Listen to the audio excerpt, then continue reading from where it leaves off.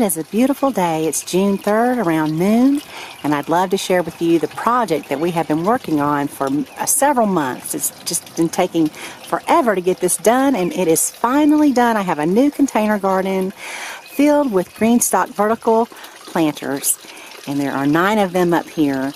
Before we started the project, my husband felt it was important to reinforce the deck, so he got a friend who's really good with woodworking, and they went underneath the deck, cut some 45-degree angle supports along with putting some precision cut wood in between each joist. So we feel like we have a pretty well supported deck here now. So hopefully it'll stand the test of time.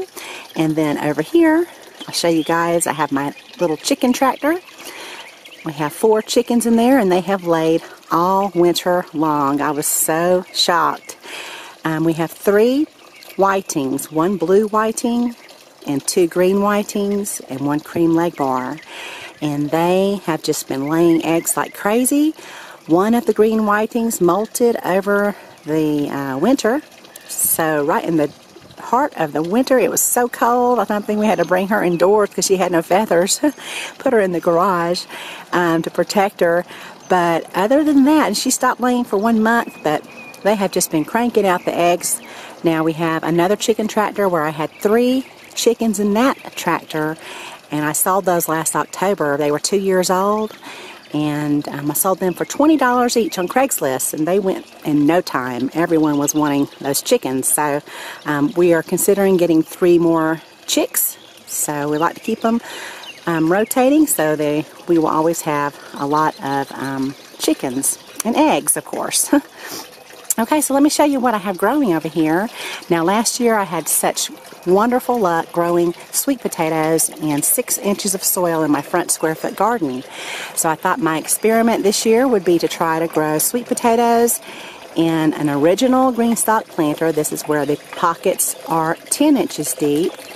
And so I planted the lower 3 tiers first with some sweet potatoes that sweet potato slips that I grew from sweet potatoes I picked up at the farmer's market.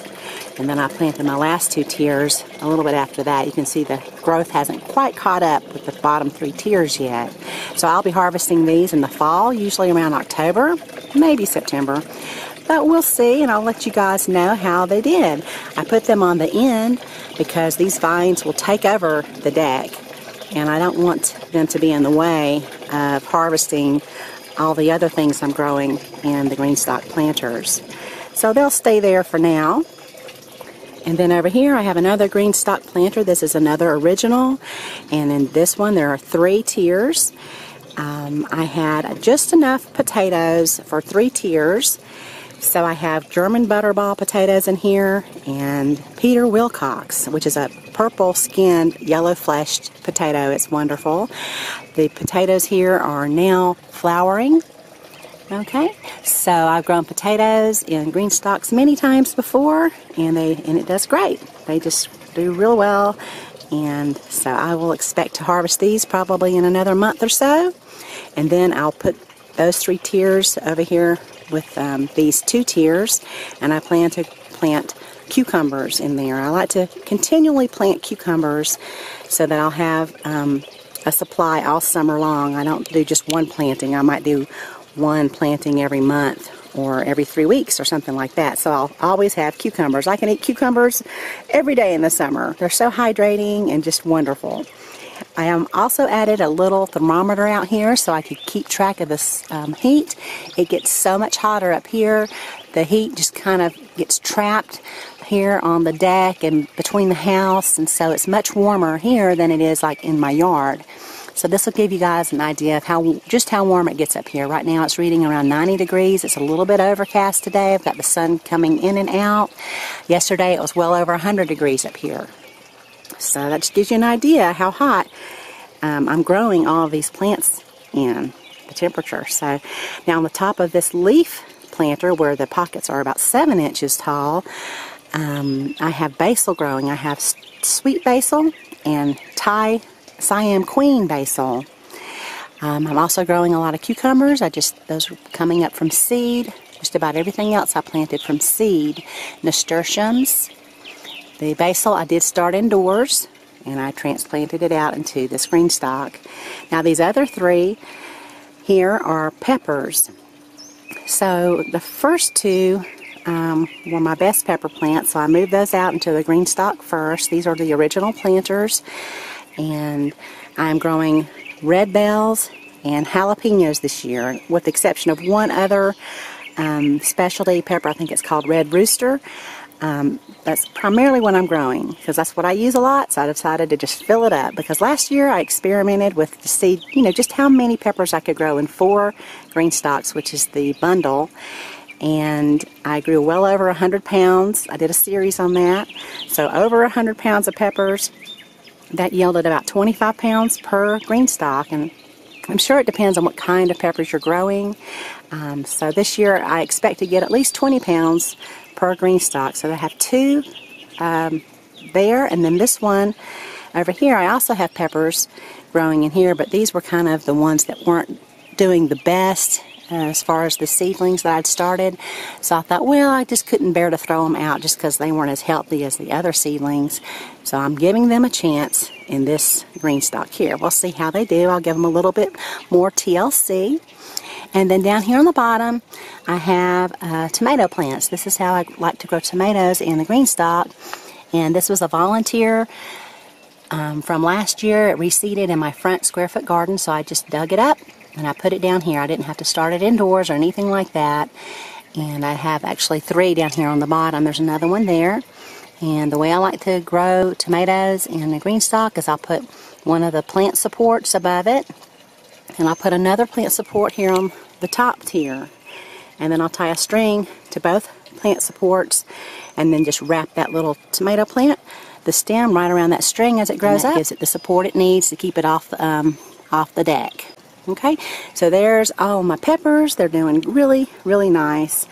Now I kept a few containers from my old container garden. I have some rosemary here, which I just moved up into a big pot last week. I picked up this pot at Dollar General. It did not have holes in the bottom, so I just took a screwdriver, and they have a place where it's kind of perforated at the bottom of the pot. Just stuck that screwdriver right through there. And you want to make sure you always have good drainage. This rosemary is just beautiful. I overwintered it in my garage this past year. Okay, and then this is a Valencia orange tree that I picked up in Florida last year. It has 2 oranges on it. You can see one of them right there. And this definitely is going to have to go into a little bit of a larger pot. I don't like to go in too much larger of a pot at first until I make sure it's got a really good root system established. And then French tarragon. I have this growing in a lot of different gardens. I just like to keep it going. I'll take cuttings and transplant it into different areas because it's so hard to find, and also you can't grow it from seed. And I did a whole video on that to show you guys how I like to grow French tarragon. Wonderful, wonderful herb. Ginger, and it's coming back nicely. It died back when I brought it inside over the winter to protect it, and now it's shooting up new sprouts here. So that's my ginger, and this is really, really nice lettuce here. French crisp, which I grew last year. Grew this variety, and it grew all the way through July. So that was wonderful. I had lettuce all, pretty much through, I think it may have been the very beginning of July. And so you can see it's doing great here. Now this side of the deck gets the first afternoon shade, so it won't experience sun all day long. It'll start to get shade here probably by 2 o'clock in the afternoon. Starting to get a little bit of shade. And we've been using this, of course, on hamburgers, sandwiches, and salads. Wonderful, wonderful heading lettuce, but I just pick off the leaves, and we just have been really enjoying it. And then on the second tier here, this is the leaf. I have some leeks, and then scallions on top. Beautiful scallions. These are the perfect size to use them right there. That's my favorite time to harvest scallions, is when they're at that size. So when I pull those out, I'll plant something else. Probably cucumbers, because like I said, I can eat cucumbers all summer long, and I have to continually plant them to keep them coming in. Now on the top here we have radishes. Okay, and then over here I have cucumbers on the second tier. This is the leaf. I grew beautiful cucumbers in leaf last year. Big, European cucumbers. So don't limit yourself to growing cucumbers just in an original green stalk. You can also grow those in the leaf. And I have scallions, and then we have turnip greens and arugula all the way down through here. The turnip greens and the arugula can withstand some of that summer heat. So I'll have some greens to go with my cucumbers. Okay? Now remember, if you are interested in getting one of these vertical planters as well, you can use my code rainbowgardens at their website checkout, and that code will get you $10 off of a GreenStalk. Okay? Rainbow Gardens. And I'll leave a link to their website down below the video. Now this was my first GreenStalk that I ever had. And I probably got it about 4, 5, 6 years ago. I forgot. No, it's been about I'd say 6 years. And you can see it's still holding up great. I'll leave it outdoors all the time. I've never emptied it and put it indoors for the winter. I've always just left it outside. Not that I recommend doing that. It's just that I get kind of lazy by the time winter rolls around. And so, anyway, I have some nasturtiums planted in here. I planted, again, some more cucumbers. And I have a lot of fennel. I think I sowed some seed for fennel in here, and some more sweet basil. I always like to start basil indoors, move those transplants out, and then I also start some basil from seed, so that I'll have some fresh basil that I can enjoy as the fall starts to roll in. So I always sprinkle out basil seeds, usually in June. Okay? So there is my new garden. I'm just so thrilled about it. I'm so glad it's all done. And I'm just looking forward to kicking back, sitting over here, relaxing under maybe the umbrella, and maybe cook out a little bit of fish on the grill, and listen to the water, and watch my plants grow. So hopefully this will be an inspiration to some of you to get out there and start digging in the dirt if you're not already. If you have any questions, please leave them down below the video. I'd be more than happy to help you. And I thank you so much for watching. Y'all have a beautiful day.